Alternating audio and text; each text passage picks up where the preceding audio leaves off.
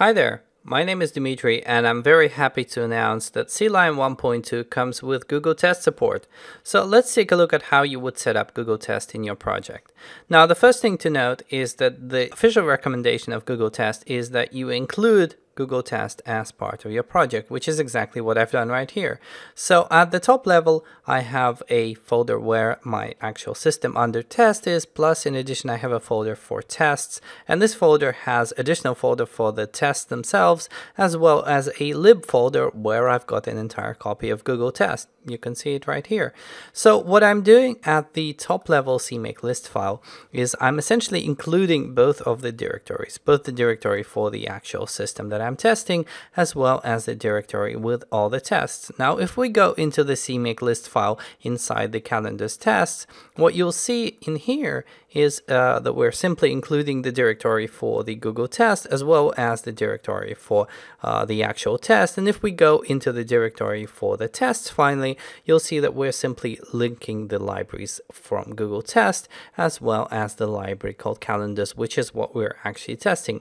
Now let's talk about the tests themselves. Essentially, the tests use the Google Test framework, and to run a test, you can simply put the cursor over one of the tests and press a shortcut.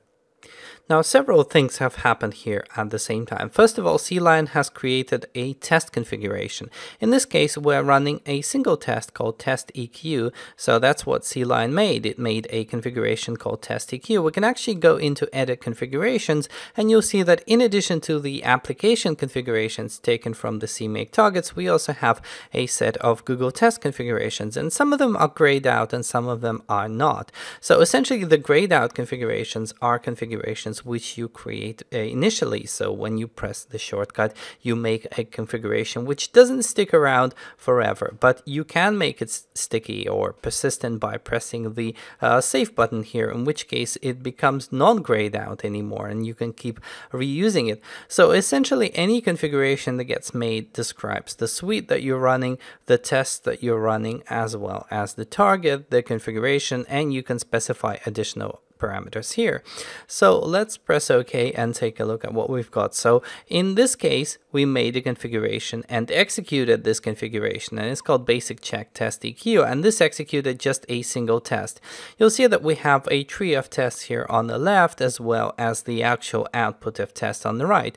So this was a single test, but let's take a look at a test fixture. So here I have a test fixture called calendar fixture, and if I press that same shortcut on the calendar fixture, I will run not one but several tests, and you can see one of the tests took some time to run. So you see it took 3 seconds here, and the absolute check test was almost instant. So here CLion has collected all the tests pertaining to this particular fixture, and we can certainly once again see their results, so whether they succeeded or failed, and we can see the output here as well. Now you can double click any of the tests to navigate to the actual test where you can perform various modifications, and if you want to rerun the test again, there are different ways of doing that as well.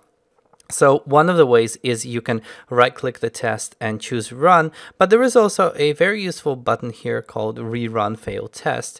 And what this does is it rebuilds the whole thing and makes CLion run just the tests which were failing the last time you ran them. So in this case, it ran just Julian check because that was the only test that has actually failed. Now let's rerun the entire fixture once again and take a look at some of the additional options which are available here. So CLion lets you sort tests. You can sort them by alphabetical order, or you can sort them by duration. So if I click like this, you'll see that the most lengthy test appears first.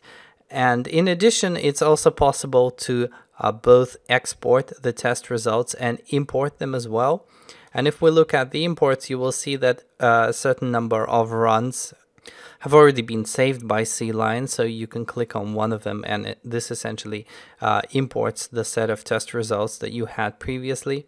And we also provide code generation facilities as well. So let's take a look at how that works. We actually have two different generate options here. We have test as well as test fixture. So the test fixture generator simply generates a class which inherits from testing test. You give the suite a name, and then you're free to customize it and use it how you wish. Now the test generator is more interesting, because essentially what it does is it generates a test stub. But the interesting thing about this is that it's very sensitive to how you actually define it. So for example, if I go off and I use a fixture, calendar fixture, in here, and I give the test some name, as soon as I press tab here, you will notice that the test has been renamed from using the test macro to using the test_f macro, as you can see here. So essentially CLion will insert the appropriate testf or testp or type test or type testp macro depending on the actual context.